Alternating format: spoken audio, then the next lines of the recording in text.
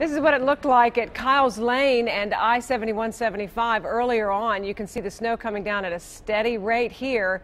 Traffic still moving at a pretty good pace, though, although the road is clearly wet. Our Michaelia White has been talking with drivers tonight. She joins us live now from Norwood. Michaelia?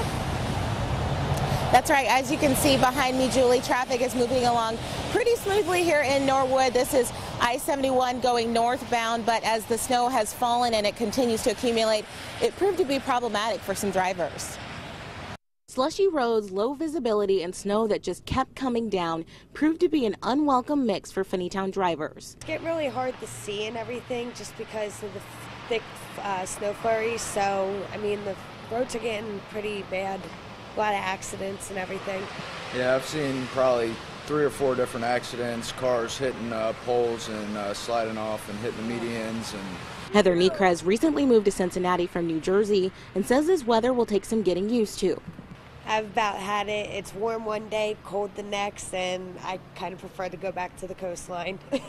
Heather and her boyfriend Justin were among many who made a last-minute trip to Speedway to stock up on necessities in preparation for tonight's storm. And many of those drivers say they're hoping spring will show up soon. Hopefully this is the last storm we see till next one.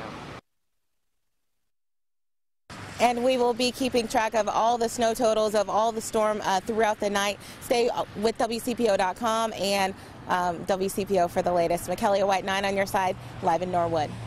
You stole my line, Michaelia. I'm going to remind him again. Thank you for that report. We will be working throughout the night to keep you updated on the storm.